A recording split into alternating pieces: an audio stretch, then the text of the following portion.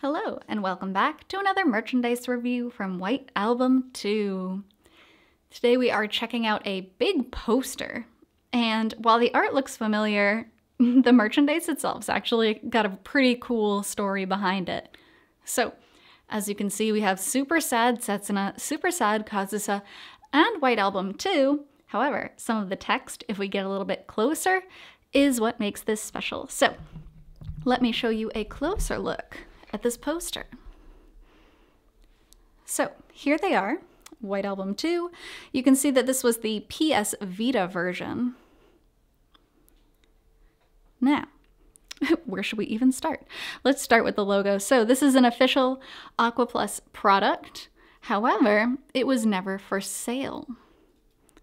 This product over here is where you can actually tell what it is. So this was actually given out from Comiket. This was from Comiket 85, C85, and that is 2013.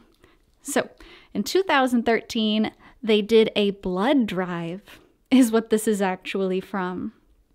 So if you were to donate 400 milliliters of blood, that's here, you would get this poster. It's the oddest way to get a poster I think I've ever heard of. So you couldn't just buy this poster. It was never for sale anywhere other than secondhand. You had to give blood at this particular Comiket weekend. So as far as rarity goes, I'd put this up there with one of the rarest pieces of merchandise. I've only seen one of these in my life as a collector of White Album 2. So pretty cool that we get to see it. They even do include some of the dates you can see here. So 2013, and then the very beginning of 2014 as well. There's their old website. I'm not sure if that website's actually still active anymore.